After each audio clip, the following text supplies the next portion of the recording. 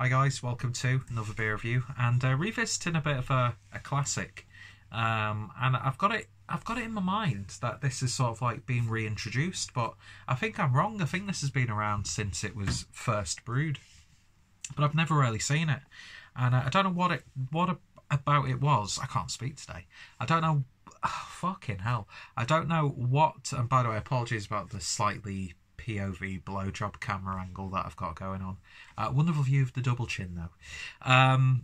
Yeah, I don't know why I was drawn to pick up a bottle of this when I was in BrewDog Manchester the other day. I used to drink this a shit ton when I was getting into craft beer, and I remember they'd even like had I don't know if it was the same recipe or a slight tweaked version in Tesco's a while back. And yeah, this was one of those beers that really got me into hoppy, abrasive IPAs. And I used to always get like 2/3 of this when I went to BrewDog. So this is BrewDog's Jackhammer, which is described as a ruthless India Pale Ale, coming in at 7.2% ABV. I bought it because I was like, oh, I've not seen that for a while. And I'm sure someone posted about it on one of the groups or Instagram that, look what's back. But I've probably imagined it. It's probably been a beer that's been around pretty much since it was first brewed, as I said. And I'm using this fucking awful bottle opener, which really winds me up, and I keep believing the proper bottle opener downstairs, so I'm going to have to buy a new one, because it just doesn't work. It doesn't function properly as a bottle opener. It functions exactly what it looks like, and I think they've just done that, whoever sold it. But anyway, so got brand appropriate glassware, because I'm a true professional. So yeah, let's see how time has treated this beer.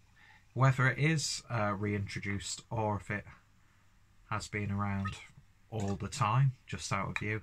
Because I know they had like the Mr. President, which was like a double IPA, which I thought was to replace it. But I might have even done, when I did the Mr. President review, a bit of a head-to-head between this. Picked up from Tesco's. I don't know, nor do I care to remember.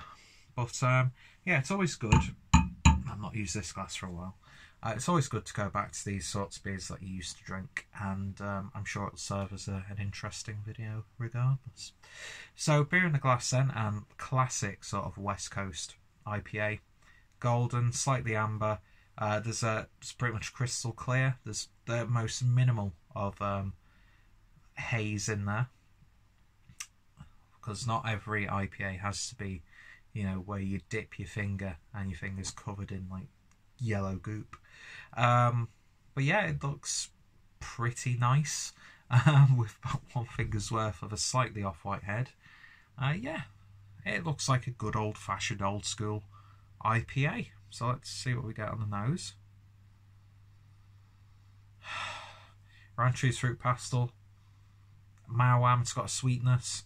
There's a stickiness there. A little bit of resin. Slight hint of grapefruit. It smelled like I'm drinking this back in like 2012. Yeah, it takes me back when I really first started this journey, going from bar to bar. But yeah, 7.2%. It's not the most aromatic of beers, but it smells pretty okay. So let's give it a taste. Cheers, guys.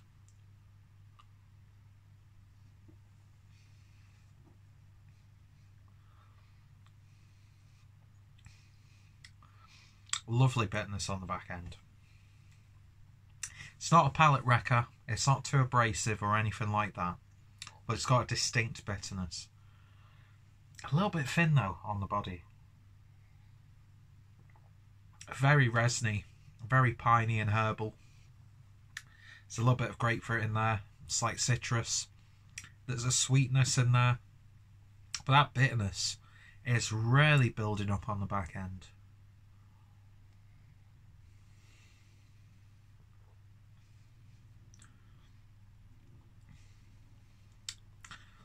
It's got that sort of... There's like a hint of ethanol about it. Let's see. Best before is the 10th of December 2020.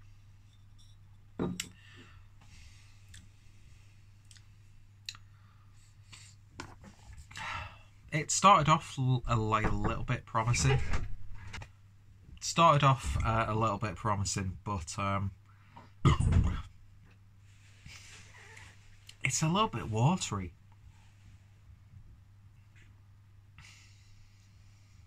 A little bit bland. I don't remember it being this toned down. It's got like the hop profile of a session pale ale. It really does. It reminds me of like neck oil from Beavertown, which is quite a boring beer. Always has been, always will be. Not to compare BrewDog and Beavertown, of course, it's an easy comparison to make.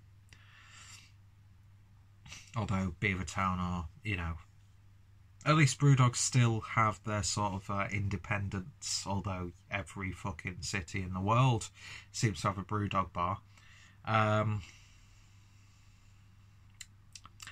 Yeah, that bitterness was actually really quite nice for the first few sips, but it just has a really sort of like ethanol sort of taste to it.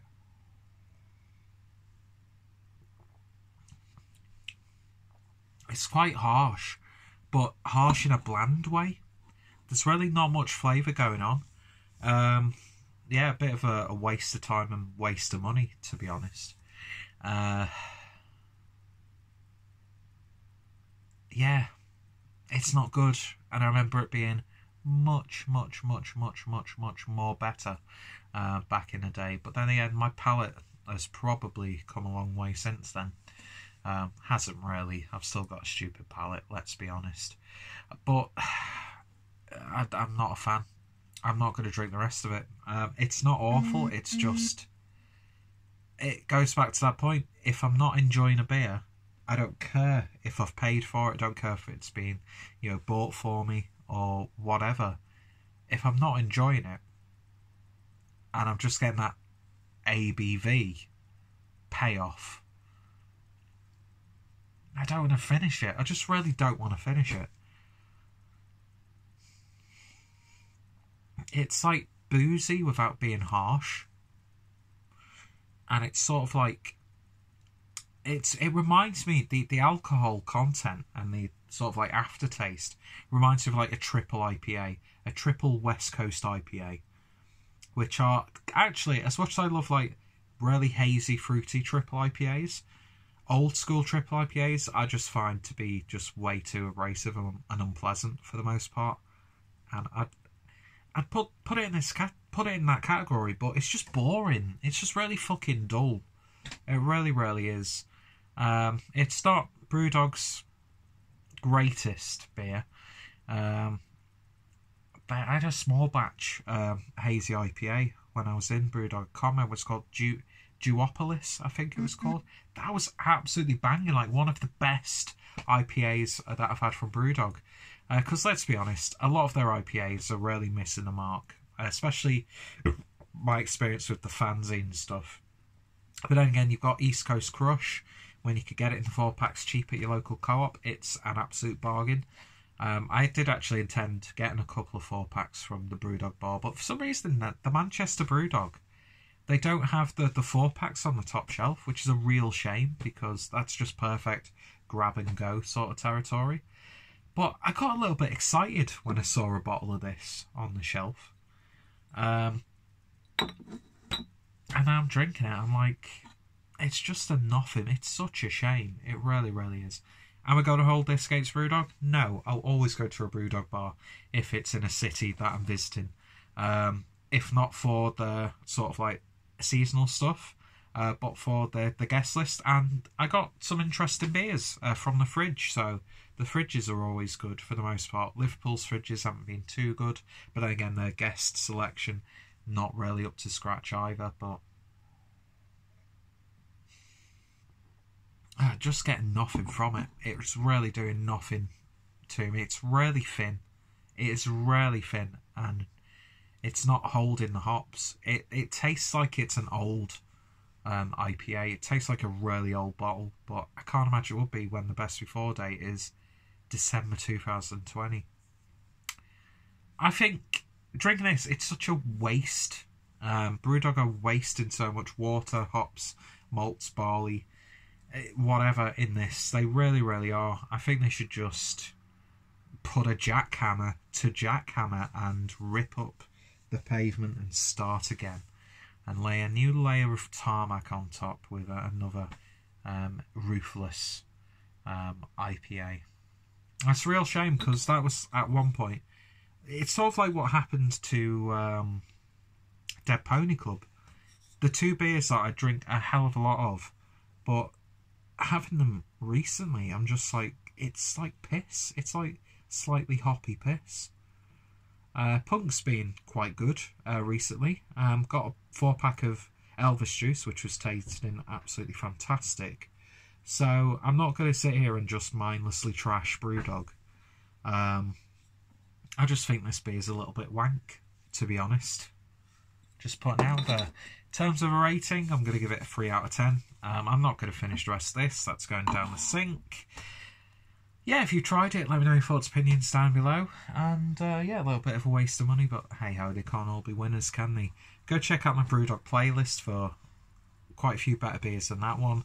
Go check out BrewDog, and more importantly, I hope you'll join me next time for another beer review.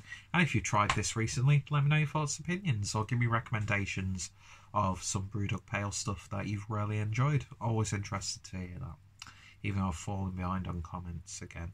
So I'll just trash people, so you all know that, and yet you come back to watch these absolutely awful videos. And yeah, so I'm going to cut the video off here. I've been in Leeds for the weekend. It's rubbing off on me.